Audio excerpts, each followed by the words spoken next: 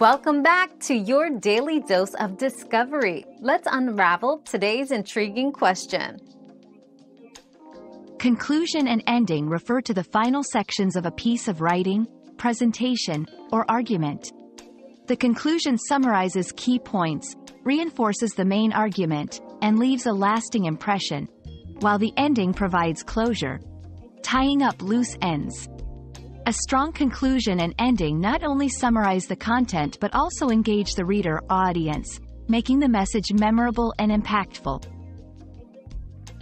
We've quenched today's curiosity, but there's always more to learn. Keep the curiosity alive by subscribing and joining us for our next adventure.